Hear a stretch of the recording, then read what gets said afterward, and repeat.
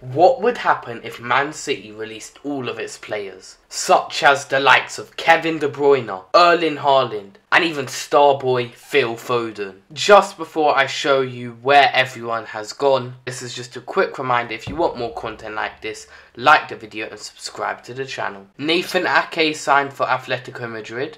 Akanji goes to PSG, Diaz goes to Inter Milan, and strangely enough, I could actually see this one happening in a few years' time. And very shockingly, Kevin De Bruyne remains a free agent. Following the trend, Mr. Overrated Goalkeeper also is a free agent. Another very shocking one, Phil Foden has also remained a free agent. Not even surprised by this one, but Jack Grealish is a free agent as well. Kind of a weird one here, but Gundogan has gone to Monza. Haaland's only gone and linked up with Messi and Mbappe at PSG. One of the most shocking ones, Riyad Mahrez has snaked Manchester City and gone to Manchester United. Once again surprising, but Bernardo Silva is also a free agent. And finally, Kyle Walker has gone to the blue side of London. He's joined Chelsea.